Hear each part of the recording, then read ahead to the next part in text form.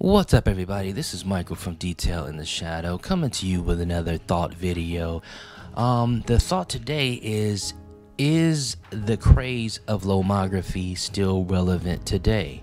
I know the Lomo LCA, the Diana F Plus are still being sold, but are people still crazy about it as they were? Film early in 2017 had a big resurgence. There was a big announcement, recent announcement that Kodak Ektachrome is coming back out. Let's see, CineStill really had a big year in 2017, but I don't know, maybe it's just me. I see like the whole Lomo thing sort of dying out. I know film is still around, but I think the biggest problem is film development.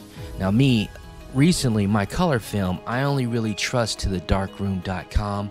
I am not sponsored by them, but whenever I have a good product or a good service, I normally like to talk about it. So I see a lot of other people that get their film developed at other places, and it didn't really come out right.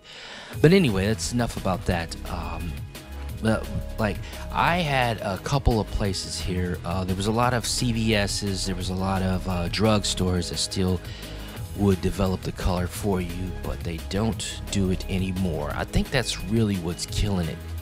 I don't know why they really got rid of it. It didn't take up a lot of time. It didn't take up a lot of money, and people still do shoot film, and I believe that they would shoot film a lot more if there was accessibility to getting it developed. Now, I can develop film, whether it be black and white or color, at home, but I just don't have the space for it.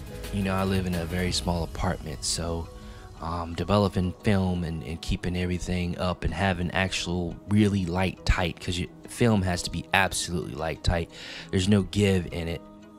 That's a real big thought there. So I was just sitting around thinking, you know, so that's just it. Any of you fellow film users out there, are you still interested in lomography?